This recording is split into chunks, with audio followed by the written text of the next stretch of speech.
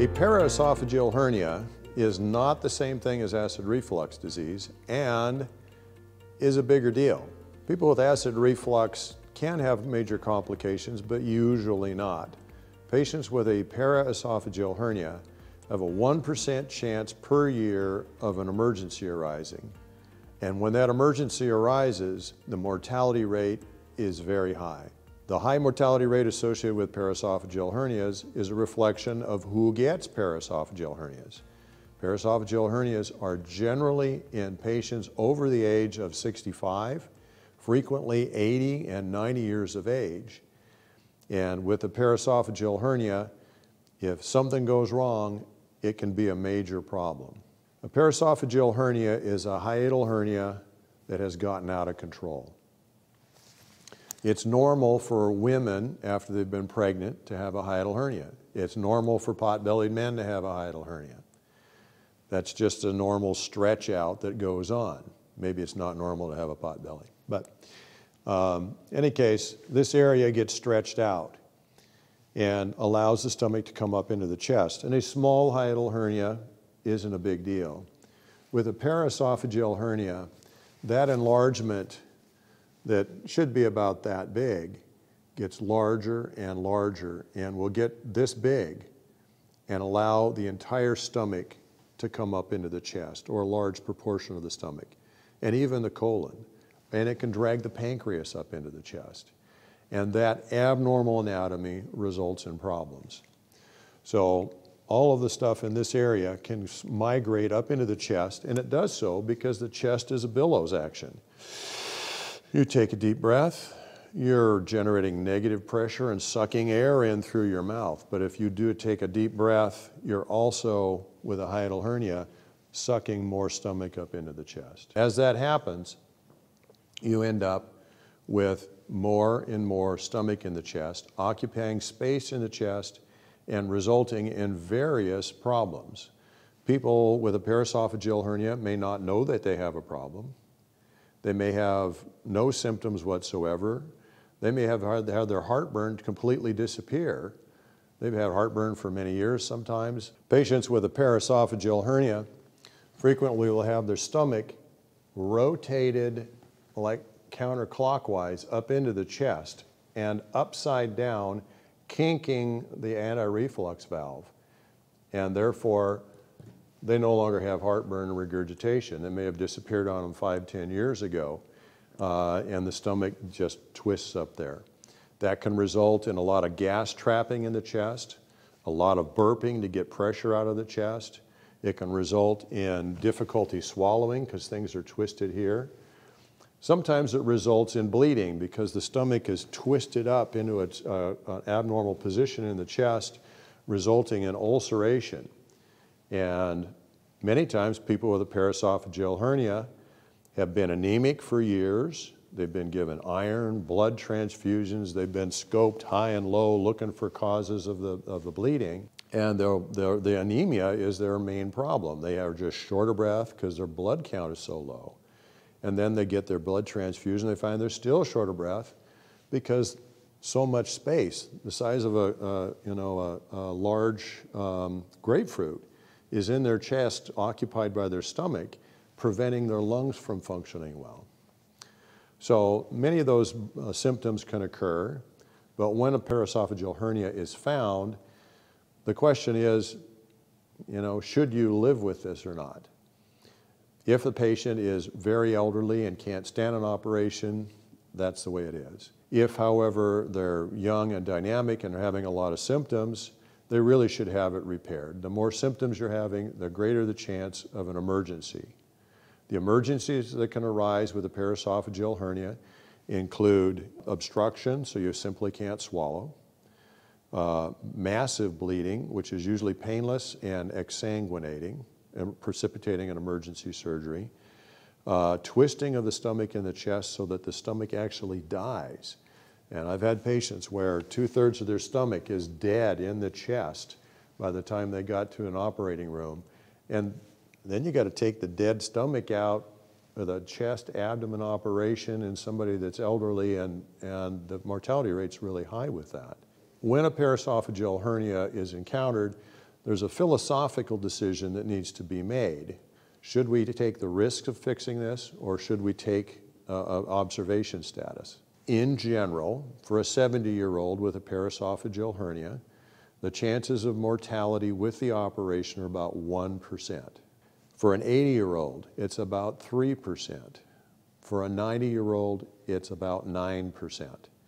So there is a diminishing return with getting more elderly with whether the operation should be undertaken. And there are 60-year-olds with bad hearts and blood, heart failure that shouldn't have this operation either if it's encountered. But that discussion needs to be had with the surgeon, sometimes getting a cardiologist or their pulmonary doctor involved in planning out the pathway for a safe operation. The operation is usually done in the hospital. It's usually going to be done with a 2 to 3 hour operation, and it's going to usually involve some hospitalization because it's a painful operation. It's done laparoscopically with 5 incisions in the upper abdomen that allow us to work in the chest. The stomach is in the chest behind the heart, and most of the pain is felt between the shoulder blades up in the chest. And with the operation, the first part is pulling the stomach down out of the chest, exposing the hiatus, which frequently is this big, and will take 6 to 10 stitches to fix, bringing those muscles together again to a position where they haven't been many times since the patient was 30 years old. And that stretch on the diaphragm feels like pain, and it makes it hard to breathe. And pneumonia is a common complication of this operation if they're not encouraged to deep breathe and cough and walk and keep their lungs functioning. Part of what they're wanting to do is get those lungs re-expanded to occupy that space where the stomach used to be up in the chest. So frequently it's a 2 to 3 night hospitalization, controlling the pain, working with the breathing, also working with swallowing, because a greater section of the esophagus is involved in the dissection to get the stomach down back where it belongs, and this is going to be swollen and be difficult to swallow. So in the hospital, they'll be on a liquid diet and probably be on a liquid diet for a week or 2, sometimes 3 afterwards, depending on how weak their esophagus is before surgery. So a paraesophageal hernia repair needs to be thought through carefully in conjunction with the other medical doctors on the team, usually done in a hospital setting with an anticipated recovery of a couple of months, during which time energy is lower, the caloric intake will be less, and they're going to be wanting to increase their activities more and more and more slowly through the recovery phase. But for most paraesophageal hernia patients, it is advised that they undergo that operation, and really they need an experienced surgeon doing it. These operations can be done with a robot in the hospital. My preference is to do them laparoscopically, and I've got 25 years of experience doing them. And it's one of my most challenging and rewarding operations because I'm operating on vulnerable patients, getting them through safely in difficult anatomical terrain, and restoring their anatomy again.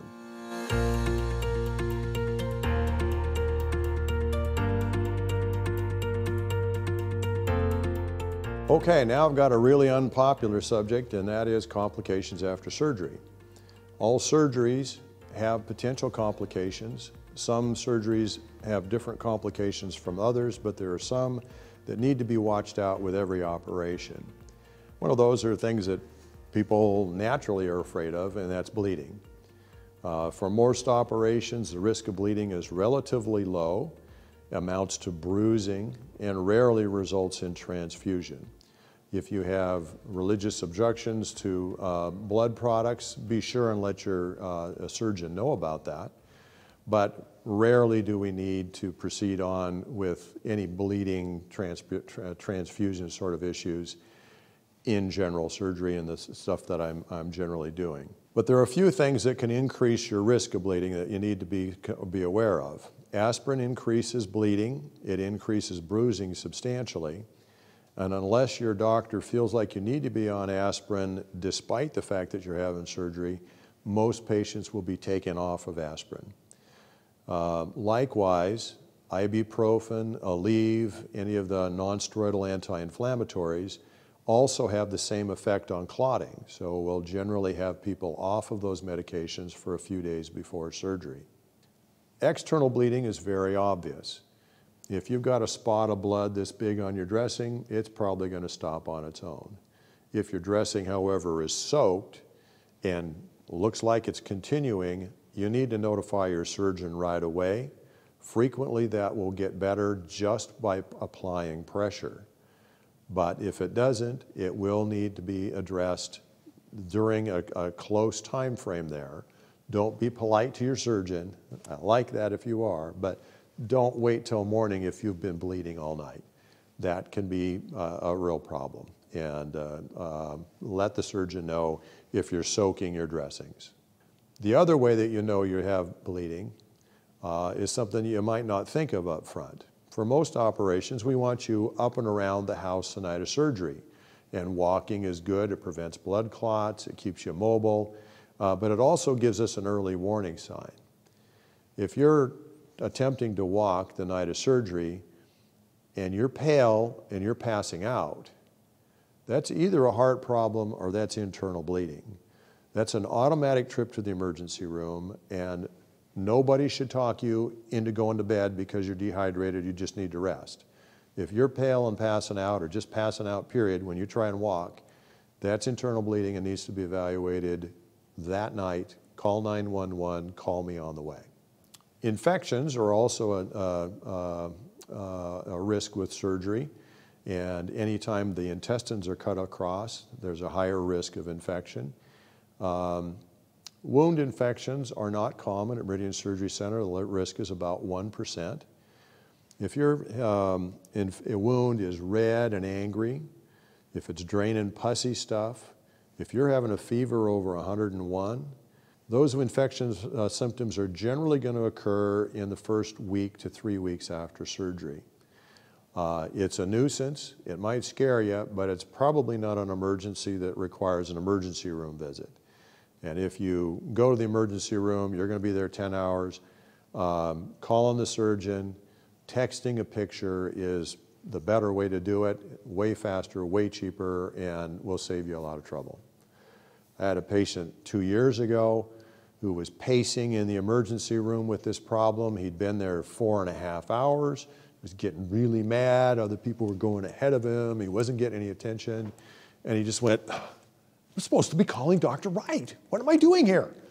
And we had it all figured out for him within 15 minutes. So be aware, the emergency room isn't generally the place for that kind of a problem. Let's get it taken care of. Anesthesia-wise, your operation generally involves anesthesia. Local anesthetic has very minimal risks, but if you're allergic to lidocaine or bupivacaine in the dental office, we need to know that because that's what we're generally using, something related to that. General anesthetic and sedation procedures have risk of anesthesia as well. We're generally evaluating that in the clinic as we go along with the surgery evaluation, and patients with high risk are generally done in the hospital setting. Patients with intermediate risks and low risks are in this outpatient setting. But that's part of why we're doing blood tests and EKGs in evaluation before surgery.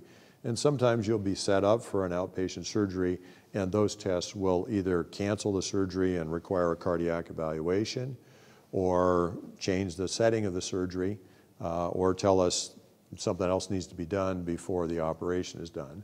But we deal with, in the outpatient setting, minimizing the anesthetic risk and getting you through the operation as smooth as possible.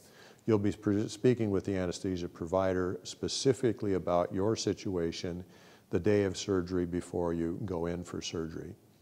If you have sleep apnea at baseline, we do ask you to bring in your CPAP mask because that can be helpful in the recovery phase when you're not breathing so well and when you're not as awake, sort of like it helps you at night. Medications that we give after surgery can have reactions too, particularly if you've never seen them before. If you've had problems with certain pain pills before, we need to know that up front so that we don't get you into the same trouble that you had before. But generally, narcotic pain medications are constipating. And the number one distress call I get is usually 4 days after surgery.